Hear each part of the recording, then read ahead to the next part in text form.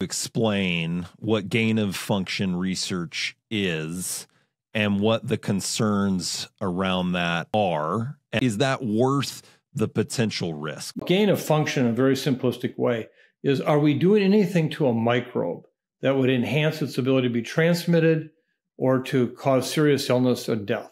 Okay, so we're enhancing it, we're making it worse. The reason you'd even consider doing that, one, is you're a bad guy and you have a bioterrorism or bioattack program you want to do and want to launch it, okay?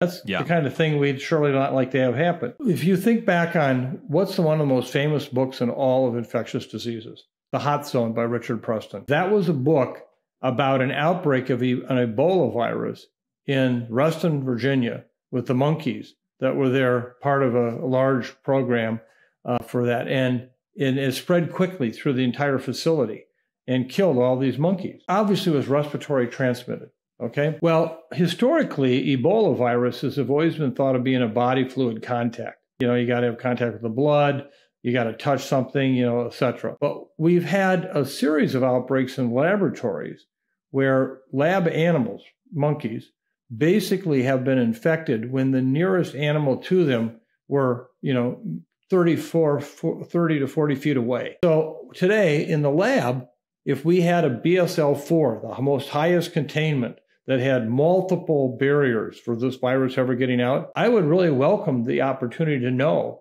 in our research, can we show that these viruses can be made to be aerosol transmitted? And if they can, man, that ought to accelerate a whole new area of research about the vaccines, about how to control it, etc. So do I want that done anything short of a high containment situation? No.